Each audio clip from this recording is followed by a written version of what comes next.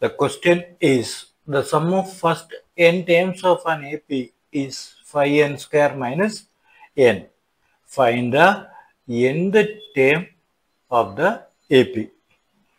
So here we need to find the nth term of AP. Given that the sum of first n terms, that is, we can write Sn is equal to 5n square minus n.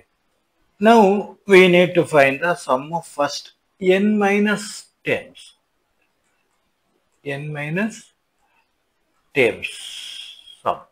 So for that we will substitute n minus 1 instead of this n in equation 1. We will get S of n minus 1 is equal to 5 into n minus 1 the whole square minus n minus 1.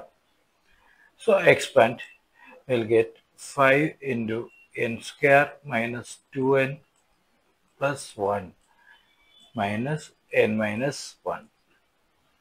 So 5n square minus 10n plus 5 minus n plus 1.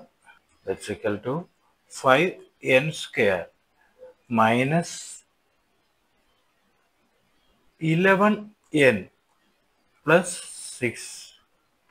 So yes, n minus 1 is equal to 5n square minus 11n plus 6. We need to find nth term. So for that we know that n is equal to Sn minus Sn minus 1. Substituting the values. N is equal to 5n square minus n minus 5n square minus 11n plus 6.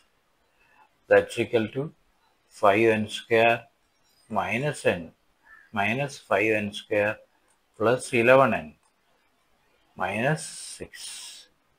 That's equal to this cancel. So we will get 10n minus 6. So this is the nth term of the given AP. That's the final answer.